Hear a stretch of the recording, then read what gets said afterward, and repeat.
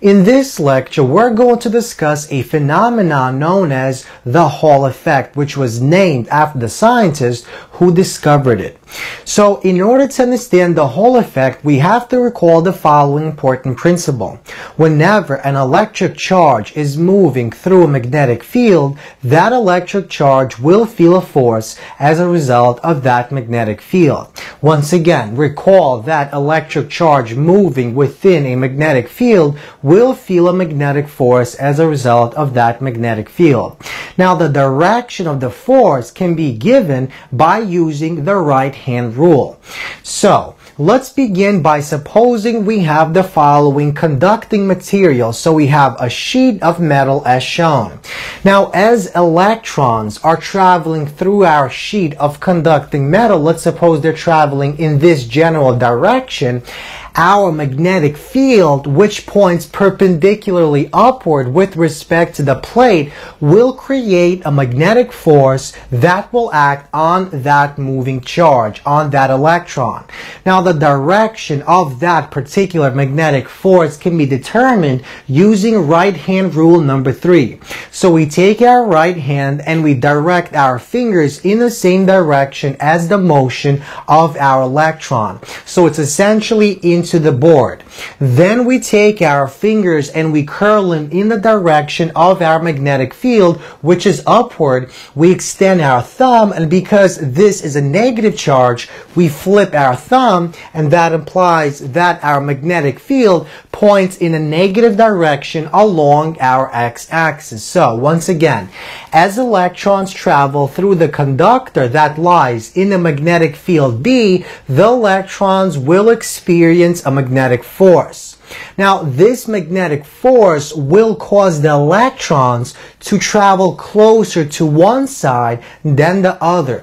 So this magnetic force will essentially cause our electron to follow a curved pathway. And so that means the electrons will travel closer to this end of our conductor than this end. So this will create an overall negative charge on one side of our conductor and an overall positive charge on the other side of our conductor, as shown in the following top to bottom view. So after a little while, one end will have a negative charge and the other end will have a positive charge.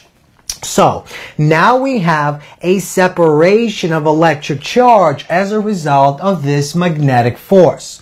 So this separation of electric charge will in turn create a voltage difference between our two sides of our conductor, and this voltage difference is known as the Hole EMF, where EMF is simply our electromotive force, which is simply another word for a voltage. So this voltage will continue to build up until the electric field produces an electric force on the moving charge that is equal and opposite to the magnetic force. And this effect is known as the Hall effect. So once again, let's start from the beginning. So in the beginning, we have the following neutral plate, and our electrons are traveling in the following positive direction along our x-axis. Now, because we have a moving charge within a magnetic field that points out of the page as shown by the following symbols, there will be a magnetic force that will act on our moving electron that will tend to push it towards this side of our plate. And that means after some time passes, we're going to have a buildup of negative charge on this end and a buildup of positive charge on that end. And because we have a separation of charge, that means we're going to have a voltage difference, which is known as the Hall EMF. Now, as a result of the separation of electric charge, an electric field will exist, and that electric field will begin on the positive end and will point to the negative end. And as a result of this electric field, an electric force will act on our electric charge, and that electric force will be opposite to the force of our magnetic field.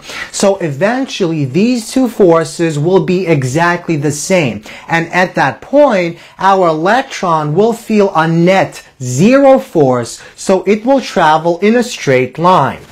So, this effect is known as the Hole effect. So let's examine this particular situation when the two forces are equal.